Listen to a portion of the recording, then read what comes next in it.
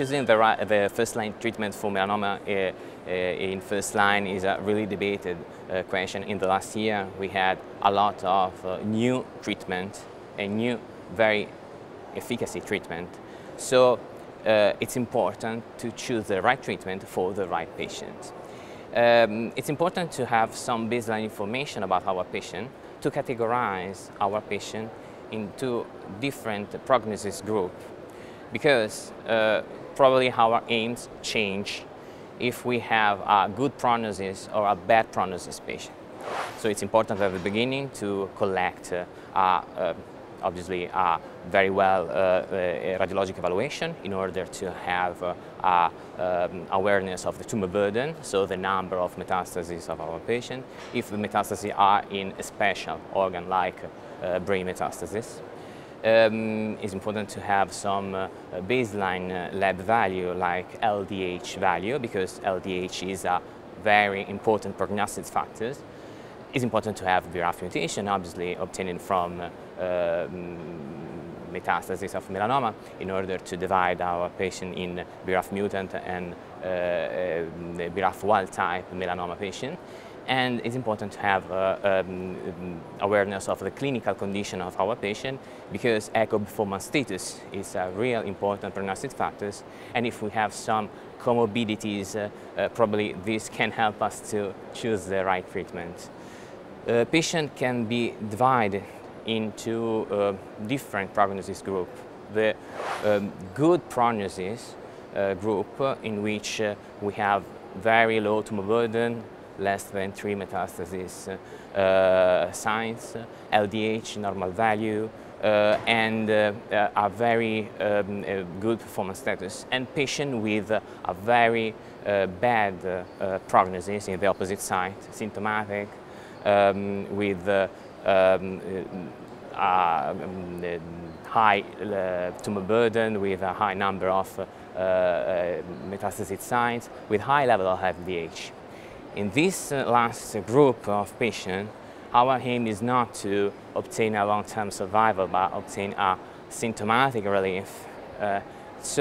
Probably, if we have BRAF mutant patient with belonging to this group, probably target therapy are the best treatment to offer this patient, because we know from clinical phase 3 trial dedicated to BRAF mutant patient that target therapies are able to offer rapid onset shrinkage tumor, and if our aim is obtain a symptomatic relief, rapid shrinkage probably is the best tool.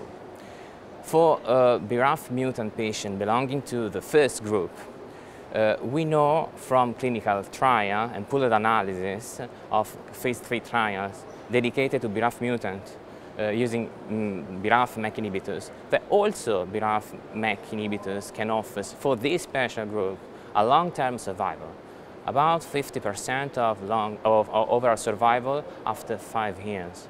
So we can offer target therapies to this patient, and with a high probability to offer them long-term survival.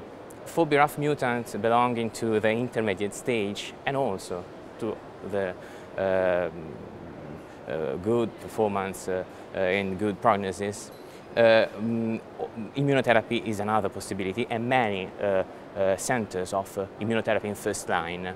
Why use immunotherapy in first line? Because immunotherapy can trigger an immunological memories that can last also after stopping treatment, and can offer long-term survival, especially in good prognosis patients. But also sometimes after BRAF MEK inhibitors we have a rapid onset progression that can limit the efficacy of immunotherapy after progression. So this is a possibility, and many centers offer, especially for intermediate state or good prognosis. Obviously for BRAF wild type patient, immunotherapy is the first choice and the only choice. BRAF and MEK inhibitors are not an option for this group of patients. In general, between immunotherapies, we have the possibility also to use the combination of anti-PD-1 and anti-CTLA-4. In reality, not all European countries have this possibility by now.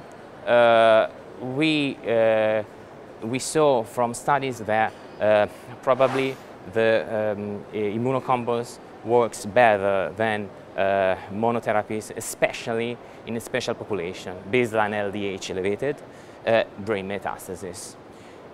We must choose immunocombos, being aware that a toxic treatment with a high incidence of immuno-related toxicity. So when we choose the treatment, we must be aware that patient is possibly fitting this treatment. But by now, there's a great debate about this question, and we are waiting for translational research to offer us real, reliable, predictive factors to choose the right treatment and to predict the response.